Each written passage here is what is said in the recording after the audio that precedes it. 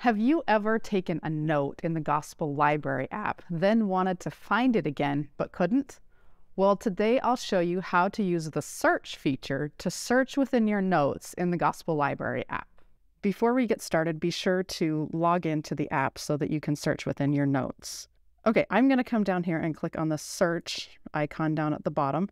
And then up here at collections, I'm going to click the down arrow there.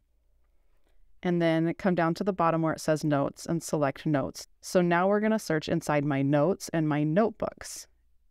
So just to show you how you can tell if you're searching in a note or notebook, I'll do two searches for you here. The first search, I'm going to search for temple incredible because I know I have a note about the temple being incredible. So I'll type that in and then I'll just click search right there. And you can see right here is my note about the temple, how to make it incredible.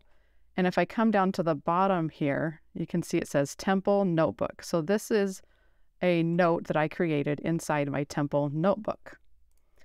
Okay, if I go back to search, I'm still filtering by notes, and I'm going to clear this right here. And now I'm going to search for the word grateful because I know I have a note that I've recently used the word grateful. So I'll type in grateful and I'll hit search down here.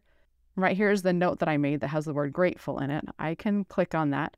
And as you can see, if I scroll down, it's actually not part of a notebook. What this note is it's linked to this scripture in Mosiah 2:19.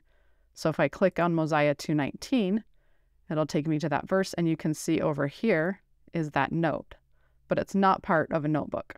Searching is a powerful tool in the Gospel Library app, even when it comes to your personal notes. If you enjoyed this video, be sure to hit that like button, and there are more videos to come, so subscribe below so you don't miss out.